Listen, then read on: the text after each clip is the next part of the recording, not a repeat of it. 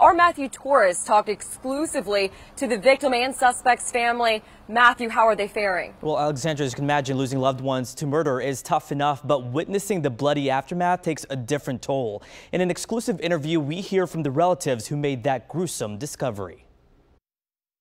Her sister, she was an angel of God. She was the sweetest person you'd ever meet.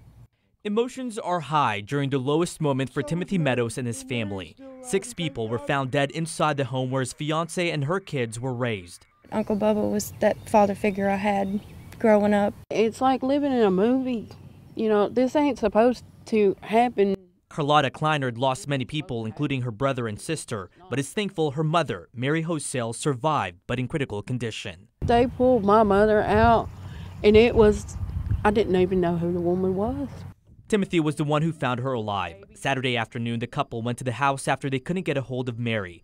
They had to push to get in because of a bed was blocking the door. It was something, you know, you might see it on war scene.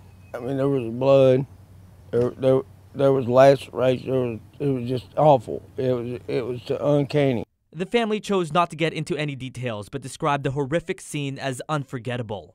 I walked in, I seen some stuff that I'd prefer not to ever have seen in my life.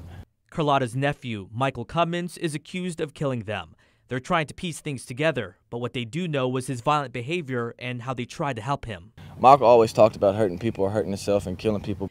Michael has a criminal background, including being placed in probation for attacking his neighbor and setting her home on fire. This family says he had a form of schizophrenia. I kind of seen it coming, and we all did.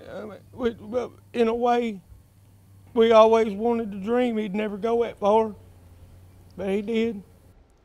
The family now questions if this could have all been prevented. They claim he was brought to a mental health institution in Nashville, but was eventually turned away for not having insurance. Rory?